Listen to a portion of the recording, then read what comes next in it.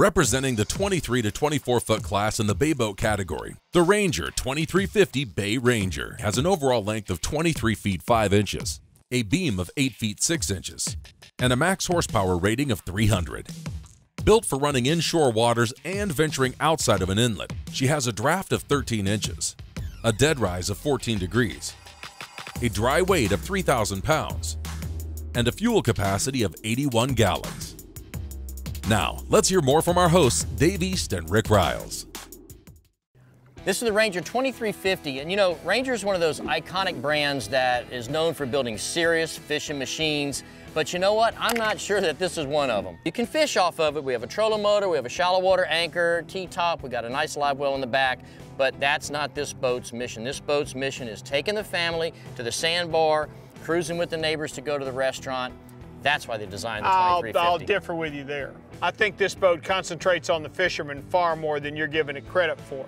The fishing features are good, it just understands that in today's fishing world, families are a very big part of it. What impressed me about this boat was the ride. The design of their hull was really, really good. We ran through some choppy water, the boat just ate it up. What we don't normally see on V-hull boats is this nice big wide beam carried forward. Most of them get narrow as you get to the bow and you end up with a small bow. What they've done, they've kept their beam really, really wide all the way to the bow and then came to a V. Look how much more room we've got up here. All right, but let's break it down and see why it fits this boat so well. First off, thank you, Ranger. Listen, if you're gonna have a bay boat, you're gonna want a casting platform up front, but they made this one recessed, okay? For us old guys, that's huge. When I'm standing up there, I'm still in the boat, I'm not standing on top of it. Look at their bow seating. The way they've designed these cushions, it wasn't an afterthought. They didn't just put some cushions on and say, this is our family model. They're through bolted, they're meant to stay in place, they're used to extra heavy density foam where you can stand on the cushion without hurting it. Another thing that was well designed is the way the cushions flip up. They tilt forward. That way you can put your rods in and out of the box when you're in the boat or when the boat's on the trailer. And you've got a little flip up piece in the back where you can get to the latch. Good design. As we move back to the console, it may be a little large for a 23-foot boat, but there's a reason for it. This whole front opens up. There's a double step going down into there to an enclosed potty.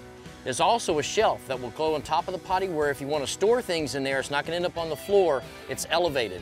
They put a lot of thought into the way they designed this boat. Well, the thing jumps out at me about this console immediately is the size of this door. You can not only get in and out, you can put big stuff in there without having to force it through a narrow entry. Good design. You and I both like the front entry consoles. The aft part of the console is designed just as good as the front. Let me show you.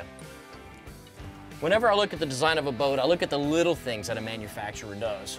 The fact that you can put things on top of the console, they're protected, they won't slide off. This is a boat that the family looks at, especially the wife. She looks at it on the showroom floor and she's like, wow, I can see us in that boat. That's wow what it's factor. got. You're right. It's got the wow factor. It is going to help you make the case back home that this is the boat the family needs. Well, if you really got to sell this boat to Mama, I'm going to show you the one feature that she's going to see and fall in love with. Check this out. This is the first 23-foot bay boat that we've seen that has seating that's anything like this. No, you're right. You know why? They eliminated the rear casting platform, okay? Now, that may be a feature that speaks maybe against the fishability, but man, does this make it a nice boat to ride in. Well, you can still fish back here, you just don't have an elevated deck to stand on. You're still plenty high off the water here in the cockpit, and they've got the huge live well here that's a stand-up in the middle, something that you like to see on a lot of the boats. So they haven't gotten rid of all the fishing features, but when it comes to the family, this is the place they know they're going to be sitting, they're going to lay out, it's a lounge, it's comfortable for 3 or 4 people to sit across, and there's access to all your systems down below. Ranger has come into today's world that's a lot different with a lot more family involvement, and they've done a very good job of dialing it in with this boat.